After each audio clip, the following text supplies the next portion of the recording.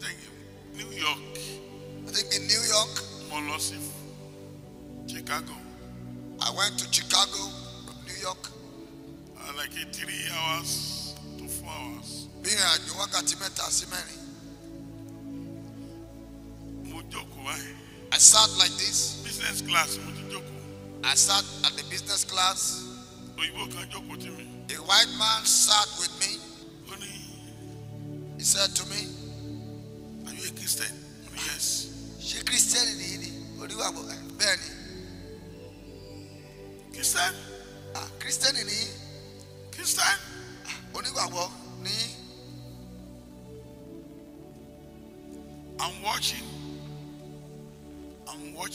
Emi Monsi. Snake. Ejo le mi man sin temi o. I'm son. Ati orun. You are disturbing me. Umfara nemi o. Toko re umfara nemi. I request for a gami. He requested for another seat. Imagine. And he went and sat there. He is not convenient for him. He is not comfortable again.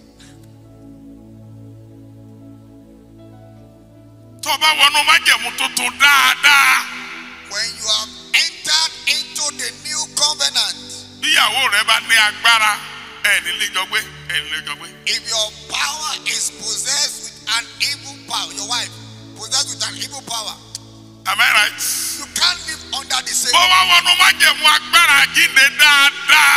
When you are soaked in the covenant of his resurrection and blood,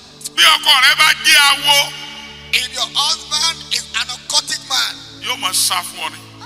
he will be avoiding you. Who agree with me? Who agree with me?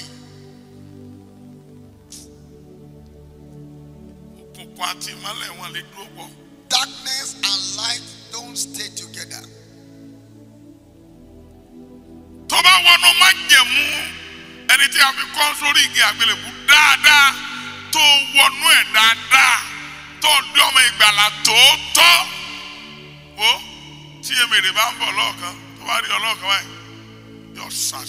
When you enter into the covenant of the blood, the covenant of the blood of the Lamb, and you are deep in him, when a possessed somebody is coming, he will dodge, he will turn another direction.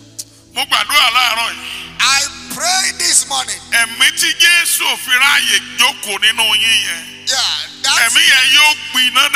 That is evil Christ from resting on